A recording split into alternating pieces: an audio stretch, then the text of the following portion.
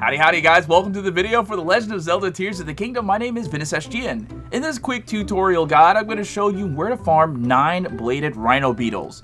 Bladed Rhino Beetles are the blue kind that are needed to increase the power of the Barbarian armor set when you enhance the pieces to the 3rd stage.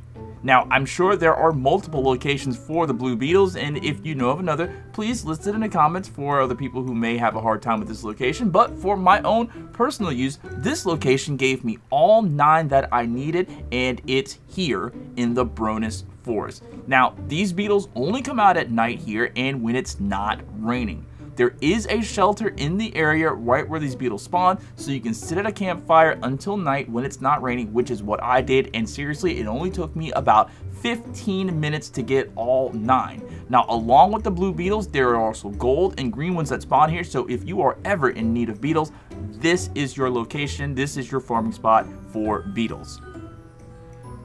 Now, I hope this video was able to help, and if it was, just let me know down in the comments because it always makes me super happy to see that I was able to help make the game just a little bit less tedious to players like me, or you can just leave a like, that works too. Alright guys, my name is SGN, and thank you so much for watching. If you have any questions, comments, concerns, go ahead and leave those down in the comments. It could be about this, it could be about anything else that has to do with Tears of the Kingdom, and also if you are in need of more tutorial guides that are quick to the point, that just gives you the information that you came for without a lot of fluff, head over to my channel and browse my playlist for Legend of Zelda Tears of the Kingdom, and also Breath of the Wild, because I've made a bunch of guides for that too.